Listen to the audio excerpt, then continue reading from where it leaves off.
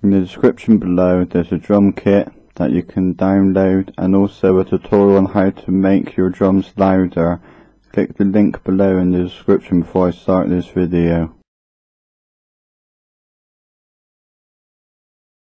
In today's video I'll show you how to set up drums on FL Studio. First, go to the channel rack and fill in hi-hats of your choice.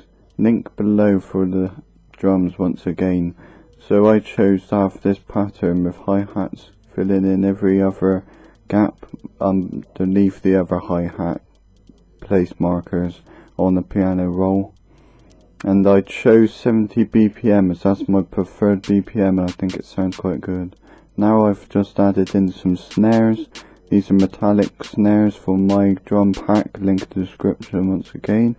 And now I'm going to change the mixer of the volume so they're a bit more quieter, so they sound nice and clear, so you can really hear the kick and the bass added in afterwards. So I've just added in the kick, bass and drums, and I've done 3 kicks, 1 bass for every other 3 kicks and basses. So you can see I've just randomly put in some drums and they sound quite well.